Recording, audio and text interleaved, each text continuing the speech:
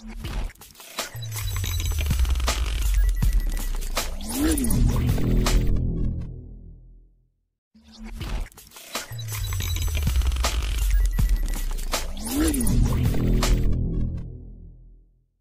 എന്തൊക്കെ ആക്ടിവിറ്റി ഉണ്ട്? ATPase activity ഉണ്ട്, ഹെലിക്കേസ് ആക്ടിവിറ്റി ഉണ്ട്. ഇവരുടെ ATPase ആക്ടിവിറ്റി യൂസ് ചെയ്തുകൊണ്ട് ഇങ്ങോട്ട് മൂവ് ചെയ്യും. ഓക്കെ, ATPനെ ക്ലീവ് ചെയ്യണ ആ ഒരു energy. Hi everyone, welcome to Sanoos biotech academia. നമ്മൾ ഇന്ന് നോക്കാൻ പോകുന്നത് പ്രോകാരിയോട്സിന്റെ ട്രാൻസ്ക്രിപ്ഷനിലെ ടെർമിനേഷൻ എന്ന് പറഞ്ഞ സ്റ്റേജ് ആണ്. കഴിഞ്ഞ ദിവസം നമ്മൾ നോക്കിയിട്ടുണ്ടായിരുന്നത് ഇലോങ്ങേഷൻ ആയിരുന്നു. ഇലോങ്ങേഷൻ എന്ന് പറഞ്ഞാൽ നിങ്ങൾക്കറിയാം, RNA polymerise sigma sub യൂണിറ്റിനെ detach ചെയ്ത് കളഞ്ഞിട്ട് കോർ പോളിമറൈസ് മൂവ് ചെയ്ത് ലോങ് സ്ട്രെച്ച് ഓഫ് RNA ഉണ്ടാക്കുന്നതാണ്. ഓക്കെ, ഇനി അത് കഴിഞ്ഞാണ് ടെർമിനേഷൻ. അപ്പോൾ ഞാൻ കഴിഞ്ഞ ദിവസം ഇലോങ്ങേഷൻ സ്റ്റേജ് പറഞ്ഞപ്പോൾ തന്നെ പറഞ്ഞിട്ടുണ്ടായിരുന്നു, ടെർമിനേഷൻസ് ആയിട്ട് എത്തുന്ന വരെ RNA പോളിമറൈസ് മൂവ് ചെയ്തുകൊണ്ട് RNTPസിനെ ആഡ് ചെയ്തുകൊണ്ടേ ഇരിക്കും എന്നുള്ള കാര്യം. അപ്പോൾ ഇന്ന് നമുക്ക് ടെർമിനേഷൻ സ്റ്റേജ് എങ്ങനെയാണെന്നുള്ള കാര്യം നോക്കാം. ഓക്കെ, രണ്ട് തരത്തിൽ ടെർമിനേഷൻ നടക്കാറുണ്ട്. Raw dependent and raw independent. Okay, അപ്പോൾ നിങ്ങൾ വിചാരിക്കുന്ന റോ എന്ന് പറഞ്ഞാൽ ആരാണെന്ന് വിചാരിക്കണം. റോ എന്ന് പറയുന്നത് ഒരു പ്രോട്ടീൻ അല്ലെങ്കിൽ ഒരു എൻസൈം ആണ്. ഇവർക്ക് ATPase ആക്ടിവിറ്റി ഉണ്ട്, അതുപോലെ തന്നെ ഹെലിക്കേസ് ആക്ടിവിറ്റിയും ഉണ്ട്. അപ്പോൾ നമ്മളുടെ ഹെലിക്കേസ് ഒക്കെ പോലെ തന്നെ ഒരു ഹെക്സാമറിക് ആയിട്ടുള്ളൊരു പ്രോട്ടീൻ തന്നെയാണ് റോ എന്ന് പറയുന്ന ആള്. ഇപ്പോൾ ഒരു സ്ട്രക്ചർ ഏകദേശം ഇതുപോലെ 5, 6. ഓക്കെ, ഇതുപോലൊരു ഹെലിക്കേസിന്റെ സ്ട്രക്ചറൊക്കെ പോലെ തന്നെ ഒരു സ്ട്രക്ചർ തന്നെയാണ് ഈ ഒരു റോ എന്ന് പറയുന്ന ആൾക്കുള്ള സ്ട്രക്ചർ. അപ്പോൾ റോ ഡിപ്പെൻഡന്റിൽ റോ എന്ന് പറയുന്ന ആ ഒരു എൻസൈമിന്റെ ഹെൽപ്പോട് കൂടിയാണ് ആ ഒരു ടെർമിനേഷൻ നടക്കുന്നത്. ഇനി റോ ഇൻഡിപെൻഡന്റ് എന്ന് പറഞ്ഞിട്ടുണ്ടെങ്കിൽ അതിൽ ഹെയർപിൻ ലൂപ്പ് ഫോർമേഷൻ ആണ് നടക്കുന്നത്. ഹെയർപിൻ ലൂപ്പ് ഫോർമേഷൻ, ആ ഒരു ഫോർമേഷന്റെ ഭാഗമായിട്ടാണ് ടെർമിനേഷൻ നടക്കുന്നത്. ഓക്കെ, അപ്പോൾ ഇത് രണ്ടാണ് രണ്ട് ടെർമിനേഷൻ മെത്തേഡ്സ്. അപ്പോൾ നമുക്ക് ആദ്യം റോ ഡിപ്പെൻഡന്റ് ടെർമിനേഷൻ എന്താന്നുള്ളത് നോക്കാം കേട്ടോ. Raw dependent termination.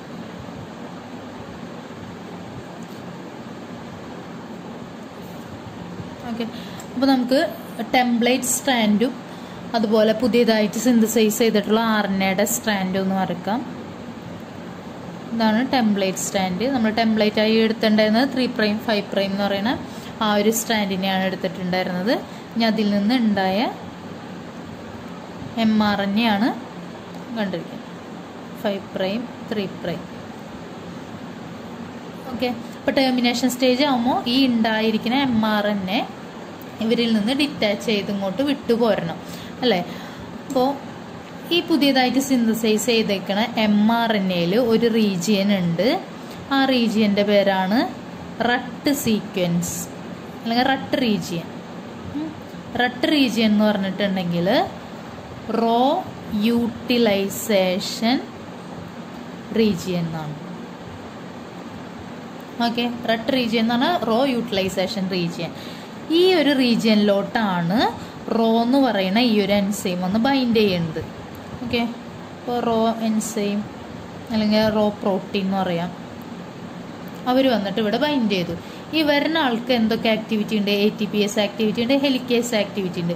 ഇവരുടെ ATPase ആക്ടിവിറ്റി യൂസ് ചെയ്തുകൊണ്ട് ഇങ്ങോട്ട് മൂവ് ചെയ്യും.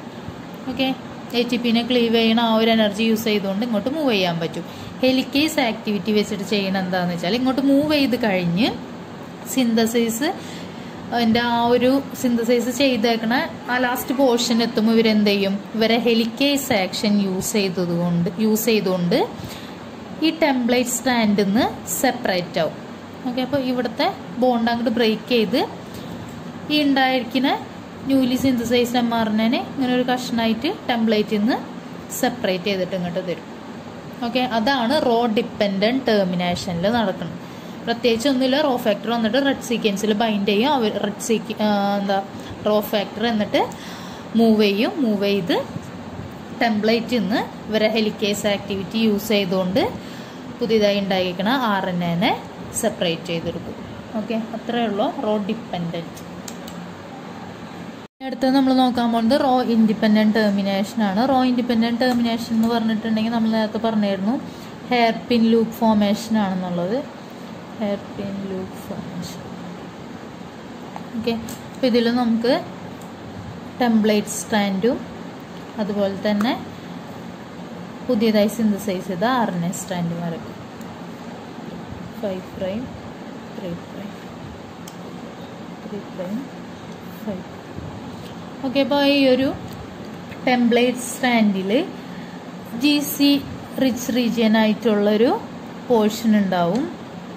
CG CG CG ഇനി വേറെ ഏതെങ്കിലും കുറച്ച് പേര് TUA ആണെന്ന് വിചാരിക്കും. പിന്നെ വീണ്ടും CG CG CG ആ ഒരു കുറച്ച് ആ റീജിയനെ ഫോളോ ചെയ്തിട്ട് പിന്നെ കുറച്ച് പോളി അഡിനിലേറ്റഡ് സൈറ്റ്, ഇങ്ങനെയാണ് ടെംപ്ലേറ്റ് സ്റ്റാൻഡിൽ ഇരിക്കുന്നത്. അപ്പം അതിന് കോംപ്ലിമെൻ്ററി ആയിട്ട് ഇവിടെ എന്ത് വരും? ഇവിടെ CG റിപ്പീറ്റ്സ് വന്നിട്ടുണ്ടെങ്കിൽ mRNAയിൽ എന്തായിരിക്കും? GC റിപ്പീറ്റ്സ് ആയിരിക്കും വരാം അല്ലേ? GC GC GC. എക്ക് കോംപ്ലിമെൻ്ററി ആയിട്ട് തൈമിൻ വരില്ല, യുറാസിൽ വരും. Tick A. സോറി, ഇവിടെ ഞാൻ U ആണ് ഇട്ടിരിക്കുന്നത്, T ആണ്. വീണ്ടും A U G C G C G C. Okay, ഇങ്ങനെയല്ലേ ഉണ്ടാവുക. അത് കഴിഞ്ഞിട്ട് ഈ ഫോളോ ചെയ്ത് വന്നിരിക്കുന്ന പോളി അഡിനിലേറ്റഡ് സൈറ്റിന് കോംപ്ലിമെൻ്ററി ആയിട്ട് ഇവിടെ എന്ത് വരും? യുറാസിൽ ഇങ്ങനെ വരും അല്ലേ? ഈ അഡിനിനും യുറാസിലും തമ്മിലുള്ള ബോണ്ട് എന്ന് പറയുന്നത് വളരെ വീക്ക് ബോണ്ടാണ് കേട്ടോ. വീക്ക് ബോണ്ടാണ് അഡിനിനും യുറാസിലും തമ്മിലുള്ള ബോണ്ട് എന്ന് പറയുന്നത്. ഓക്കെ, ഇങ്ങനെ ഇരിക്കുന്ന ഒരു കണ്ടീഷനിൽ എന്താ സംഭവിക്കണതെന്ന് വെച്ചാൽ ഈ mRNAയിലുള്ള ഈ GC റിച്ച് റീജിയൻ ഇല്ലേ, അവർ സ്റ്റെം ആൻഡ് ലൂപ്പ് ഫോം ചെയ്യും. ഓക്കെ, അപ്പോൾ നോക്കാം. ഈ ഒരു പോർഷനാണ് ഞാൻ ഈ വരച്ചിരിക്കുന്നത്. അത് കഴിഞ്ഞിട്ട് ഇങ്ങനൊരു പോർഷൻ, ഇങ്ങനൊരു പോർഷൻ, പിന്നെ ഇങ്ങനൊരു പോർഷൻ. ഓക്കെ, ഈ ഒരു പോർഷനിലുള്ള ആൾക്കാരാണ് ഈ ആൾക്കാർ. Okay, C G C G C അല്ലേ? അത് കഴിഞ്ഞിട്ട് പിന്നെ അതാ U A A U എന്ന് പറഞ്ഞ 4 ആൾക്കാർ. അത് കഴിഞ്ഞിട്ട് പിന്നെ GC GC GC അല്ലേ? അപ്പോൾ ഇവർക്ക് കോംപ്ലിമെൻ്ററി ആയിട്ടല്ലേ ഇവർ വരാം. ഇവിടെ C ആയിരുന്നപ്പോൾ GC GC GC. ഓക്കെ, ഇതിന് നേരെ കോംപ്ലിമെൻ്ററി ഒരു പാലിൻഡ്രോമിക് പാഷനിലാണ് ഇവർ വന്നിരിക്കുന്നത്. അത് കഴിഞ്ഞിട്ട് എന്താ, ഈ ഒരു റീജിയനിൽ എന്തുണ്ട്? യുറാസിലുണ്ട്. ഇതിൻ്റെ മുകളിലപ്പോൾ ആരുണ്ട്? ടെംപ്ലേറ്റ് സ്റ്റാൻഡ് ഇരിക്കുന്നുണ്ട് കേട്ടോ. ടെംപ്ലേറ്റ് സ്റ്റാൻഡിൽ അഡിനിൻ, പോളി അഡിനിലേറ്റഡ് ആയിട്ടുള്ള സൈറ്റ്.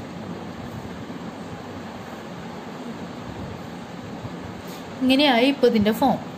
ഇതുപോലെ ഒരു stem and loop GC rich regions തമ്മിൽ, പാലിൻഡ്രോമിക് ആയിട്ടുള്ള റീജിയൻസ് തമ്മിൽ ഫോം ചെയ്ത് കഴിഞ്ഞപ്പോൾ ഇവരുടെ ഒരു വെയ്റ്റിൻ്റെ കാരണം കൊണ്ട്, അല്ലെങ്കിൽ ഒരു എന്താ ഇത്രക്കും വലിയൊരു ലൂപ്പൊക്കെ ഫോം ചെയ്യുമ്പോൾ ഇവരുടെ മോളിക്കുലർ വെയിറ്റ് എന്ന് പറയുന്നത് സാധാരണയുള്ള സ്ട്രക്ചർ വെച്ച് നോക്കുമ്പോൾ കൂടുതലായിരിക്കും ഈ ഒരു സ്റ്റെം ആൻഡ് ലൂപ്പ് ഫോർമേഷൻ്റെ വെയിറ്റ് എന്ന് പറയുന്നത്. അപ്പോൾ ആ ഒരു വെയിറ്റ് ഈ വീക്ക് ബോണ്ട് ആയിട്ടുള്ള AUന് താങ്ങാനായിട്ട് പറ്റില്ല. ഓക്കെ, അപ്പോൾ എന്ത് ചെയ്യും? ഈ അഡിനിൻ യുറാസിൽ തമ്മിലുള്ള ഈ ബോണ്ട് ഫുള്ളും ബ്രേക്ക് ആവും. ബ്രേക്ക് ആവുമ്പോൾ എന്ത് പറ്റും?